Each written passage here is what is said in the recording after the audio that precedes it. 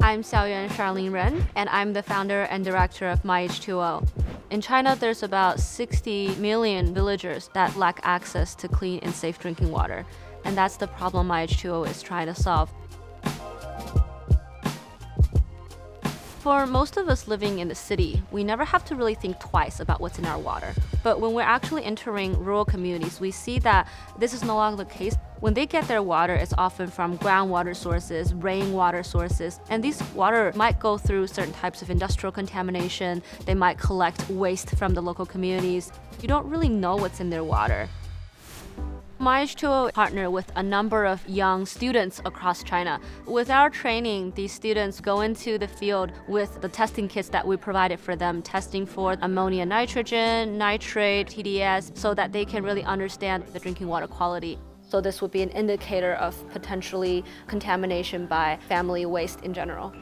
These needs are then mapped onto our data platform and delivered to our partner solution providers. These could include water stations, water purification devices, sometimes sanitation devices. For these stations to be used, local communities also have to pay a minimum fee for each tanker of water to ensure that the long-term operations of this stand can be sustainable.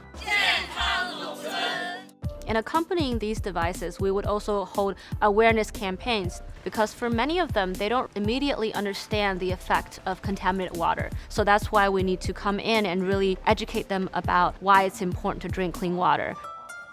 For our next stage, we're definitely hoping to scale up. We have already done different types of solutions, and now we're ready to replicate them so that our solutions can reach as many rural communities as possible.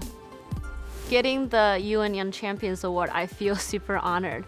As a champion, I want to make sure that more people know about what Chinese youth is doing in the rural communities.